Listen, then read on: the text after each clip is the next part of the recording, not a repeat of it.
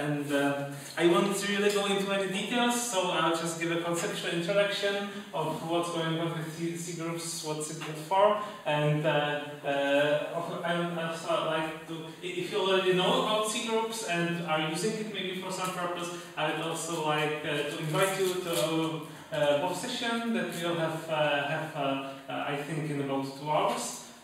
In Uhura, I think. So if you are already a Cgroups user and would like to share how are you using Cgroups or some interesting uses, you will be very welcome. I hope someone will come, so I won't be there alone. So anyway, what's going on with Cgroups? What's Cgroups?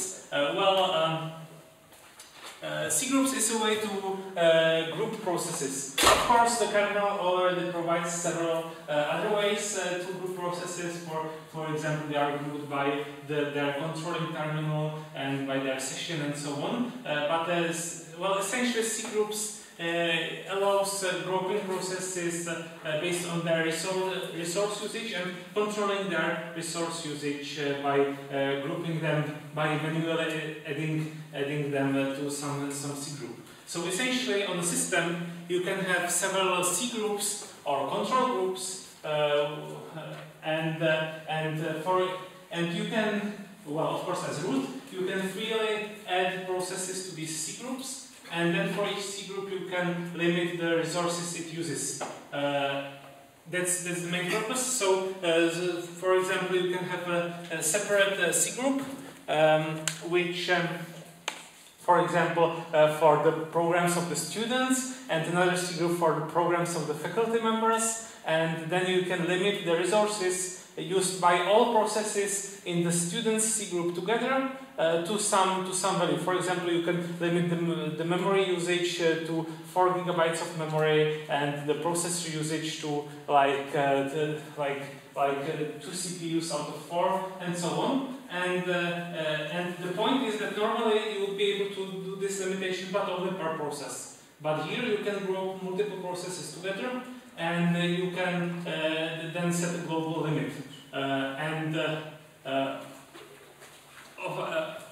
You can also do some other things. The most important is maybe accounting, so you can track the resource usage, the historical resource usage. You can also in modern kernels you can do things like freeze a Cgroup.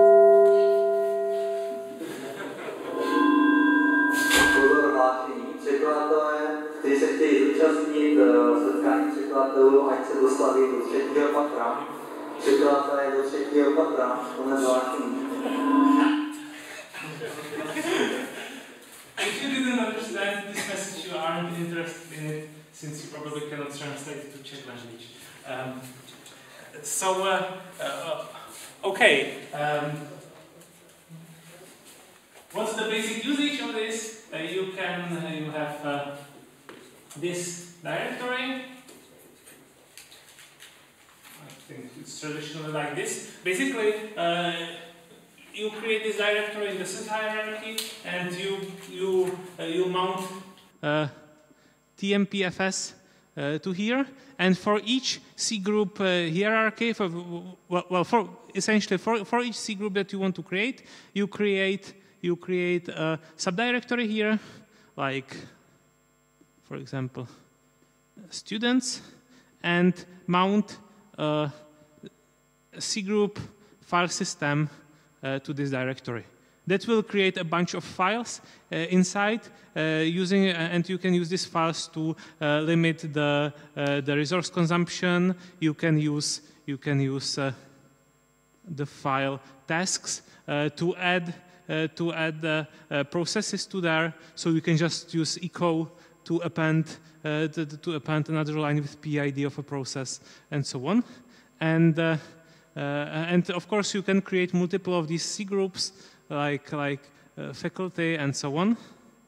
And then, well, the purpose we use this at our university department, where I help administer the network, is, well, it's not for limiting the students' programs, but it's to limit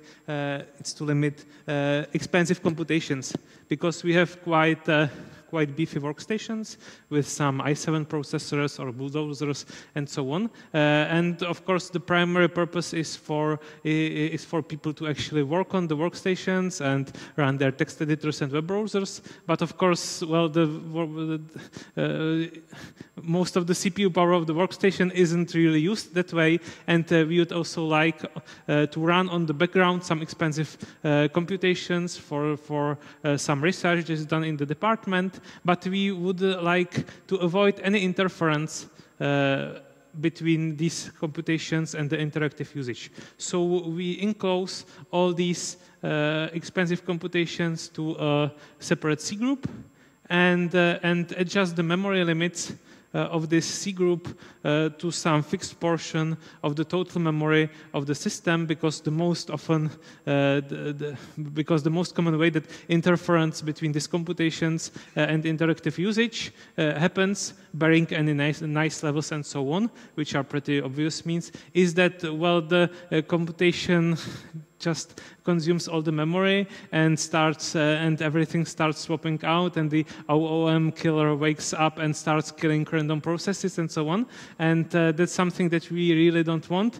And Cgroups are a perfect way to limit the memory used by some of all the computations running on the system to some fixed amount, so that there is always enough memory for the interactive usage. So that's a tool that's called compctl. You can, I guess, Google it, or Google it together with my name or whatever. And it also, I think, contains a pretty good example of very simple Cgroups usage. And some of the advanced features of Cgroups are also used in the modern Linux containers, LXC. How to write? Oh. LXC, which is a way to create a separate, well, containers which use completely separate namespaces and using them you can basically make several isolated containers on a single host without use of explicit virtualization, but you essentially have several completely separate user spaces which just share a common kernel. And this uses a bunch of tricks like separate namespaces and so on, but it also uses Cgroups for some of the resource limitations and also for the freeze and thaw functionality. So that's all I know about Cgroups, and I guess that's it. So I hope that that's been useful as some brief introduction to the subject. Questions, additions? Yeah, especially additions, because I'm sure I missed a lot of things or maybe even said something wrong. I don't know. Maybe one usage is the tracking processes, for example, in init. The old inits have used tracking by PIDs or something like that. And now, for example, systemd is tracking processes through their Cgroups. So, for example, when we kill systemd_stop some service, it will kill all of its ascendants. Yeah, of course, if you have a process which is in a Cgroup and that process creates a new process, then that new process will also stay in the Cgroup until you explicitly perhaps assign it to a different Cgroup. So yeah, you can track process sub-hierarchies using this. Yeah, that's great addition. Yeah.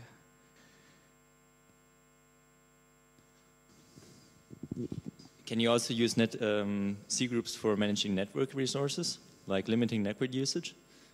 I don't know. Does anyone else know? Yeah, I think I've seen some work in this direction, but yeah, I'm not sure if it's already finished. But this Cgroups